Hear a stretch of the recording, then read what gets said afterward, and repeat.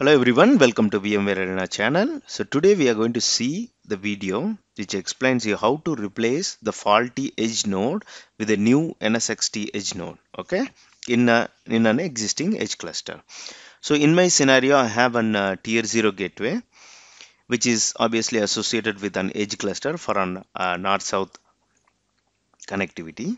So there are some scenarios, like one of the edge node becomes faulty. So in my even in a real-time production infrastructure, we see like what are the traffic which is going via one particular edge node. We are losing packets and TCPs were not working. So I work with the support and they ask me to like replace one of the edge node. This could be one of the real-time troubleshooting scenario. So I have an edge cluster here called edge cluster 01. There are two members of the edge cluster which is currently edge node 1A and 2A. Okay, and in the node, let's go back to the edge node. I have also deployed a new edge node called 3A. I'm going to replace a 3A with 2A because in our case, like 02A is a faulty node. Okay, so the 03A should have an exact configuration like 02A as well, the existing faulty node. So let's open the configuration of edge node 2. So I have a one switch associated and I have a true transport zone which is like overlay and VLAN.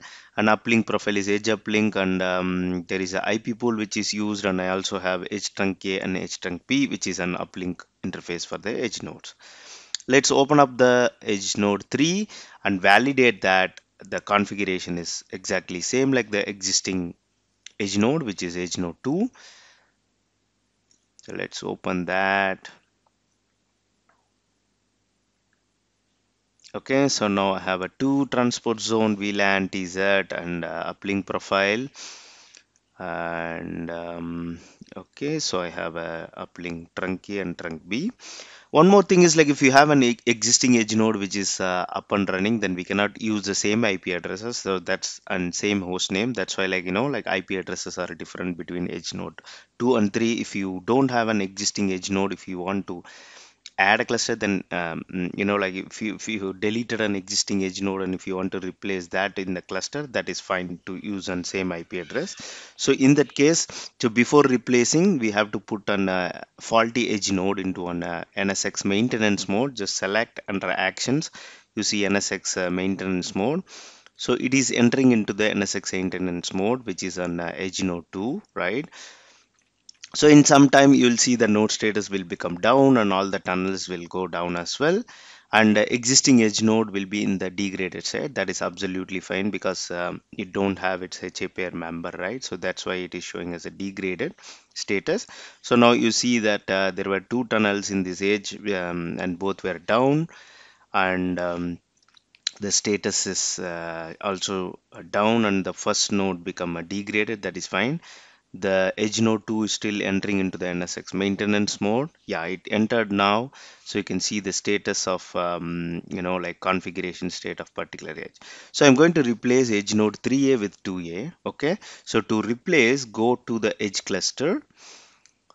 Okay, under the action, select the edge cluster 1. Under the actions, select the option replace edge cluster member. Okay, so when you click on that, it will give the option to select two different edges. So it also says put the faulty node in like NSX maintenance mode. We have already done it. So select edge node 2A, which is a faulty node in our case. We are going to replace edge node 2A with edge node 3A here, right? Because it gives other option. I also have another edge node. That's why it shows two edge nodes in the option. Click on save. So it's going to replace the particular edge node. So when you click on the edge cluster, now the new node members are like 1A and 3A, right? The 2A has been removed from the edge cluster. We will also see the status will become up in some time, like, yeah, so the tunnels are up and node status is up.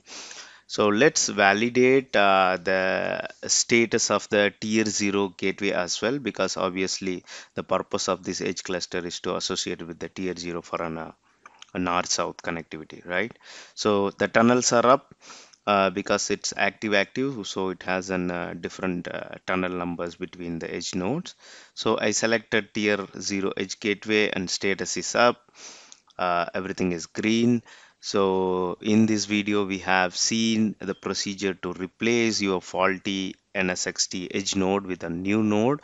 So if you want to use the same name, then we have to deploy an additional edge called 02 and replace again with the 03 with the 2 if you wanted to use the same edge node name, something like that. Okay, so this is a short video. Thanks for watching. Kindly support me and subscribe my channel.